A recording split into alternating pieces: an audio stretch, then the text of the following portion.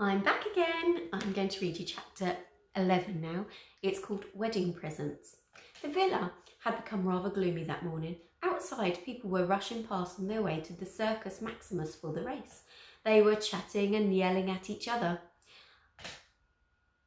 Up the Blues! Blues are best! You've got to be joking. Blues don't have a clue. Yellows are the fellows.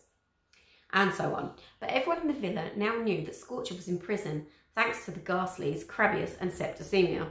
Perillus was a nervous wreck, trying to keep himself up from his Scorcher trying to big himself up, for his Scorcher impersonation. Chrysius was going round, banging his fists against his skull, as if some dreadful problem was coiling himself round him like a monstrous python. As for Flavia and Hysteria, they were clutching at each other and sobbing wildly over Scorcher's fate. I shall never see him again, Hysteria wailed. I shall wither away and die from a broken heart. And so on. Die from a broken heart? Unlikely, I thought. She'd drown in her own tears first.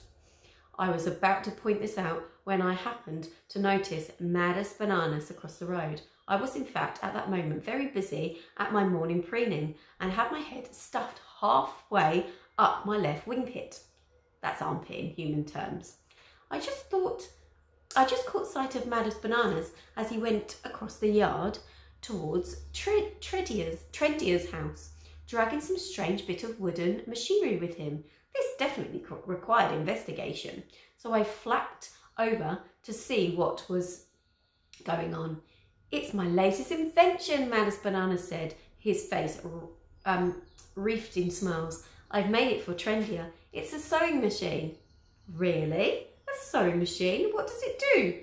Well, it sews, Madus Bananas told me. I fixed the inventor with the most glittering, piercing eyes. That's the left one, by the way, and told him that somehow I had already managed to work that bit out, since the clue was in its name. Ergo, I required to know more.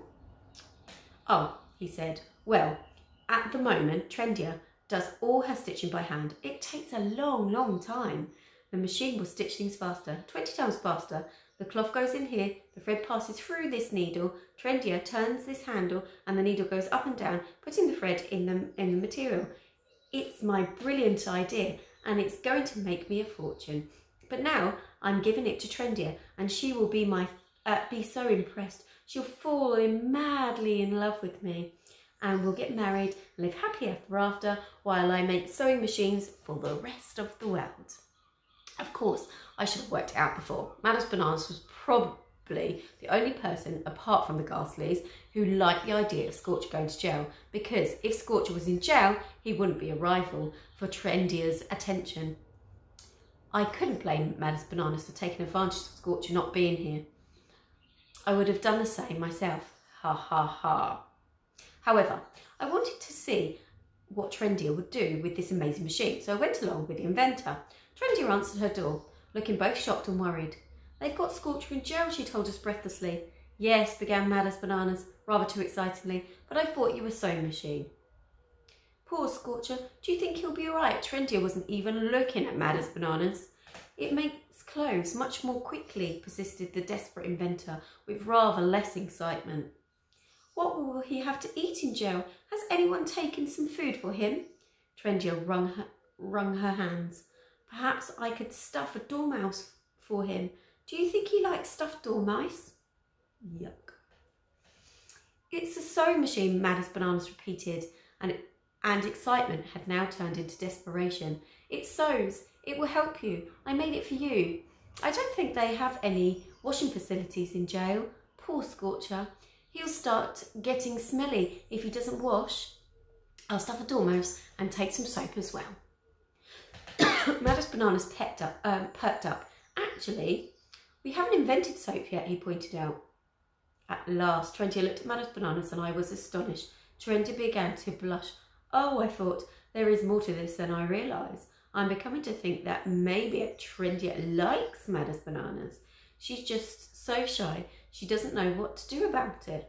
Ah, poor things. Tock, tock, tock. I wonder if there was anything I could do to help. And for a moment, I considered giving both of them some biscuits I had stashed away or a bit of dead squirrel to share. But in the end, I decided it wasn't appropriate. Wedding presents could come later. Now that he had Trendy's attention, Madame Bananas began explaining his wonderful invention to her all over again.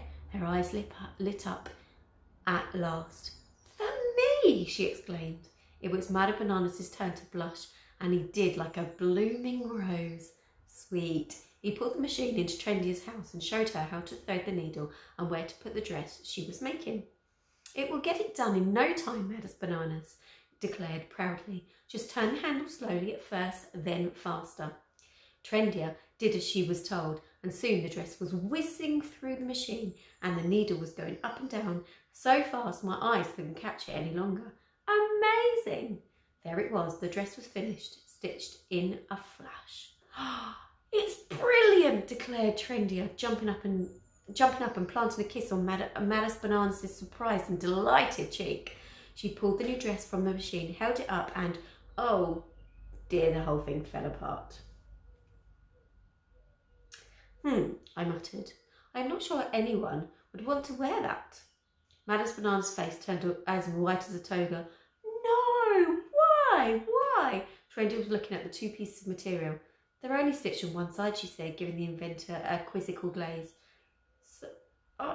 So I don't understand," Madame Bananas answered. Trendy giggled. "You don't know much about sewing, do you? You have to have stitches on both sides. Otherwise the thread comes out. The thread goes through the material, turns around and comes back out from the other hole.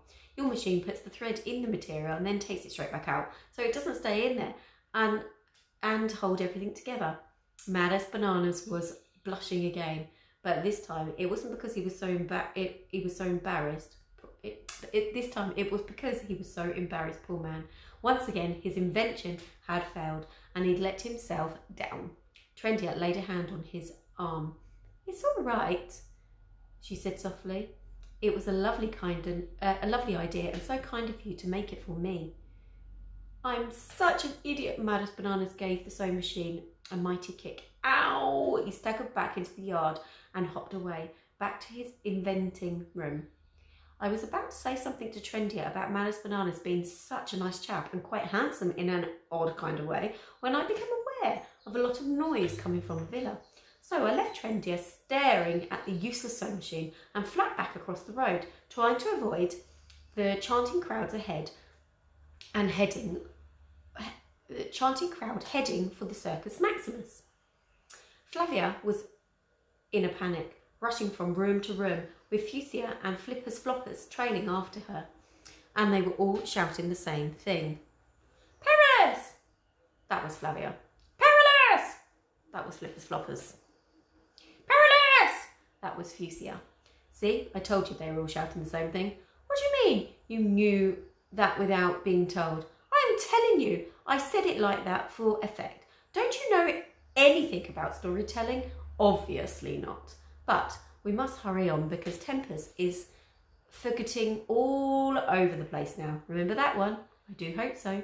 Perilous had completely disappeared from the villa and only I knew where he'd gone, and I'm not telling. Ha ha.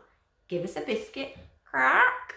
Okay. And that's that chapter over and done with. I think it's 2 more and then we are finished. Enjoy.